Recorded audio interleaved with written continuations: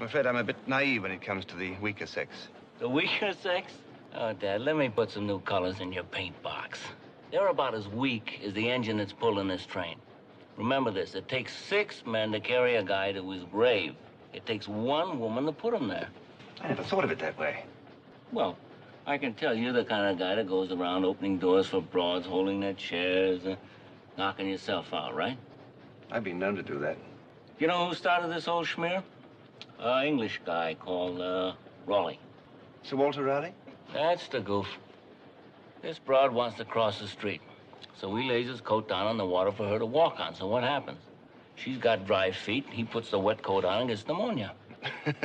You know, you really are adding some new colors to my paint box. I haven't even started. Listen, we're the weaker sex, not women. We're perishable like ripe peaches hanging on a tree. You're married, aren't you? Yes. Well, I can tell you got that picked look. And your wife's got you right in the palm of her hand, just squeezing the juice out of you.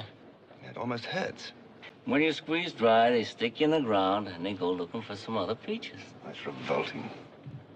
Well, all I'm saying is, peaches of the world unite. Let's hang on the tree as long as we can. Amen.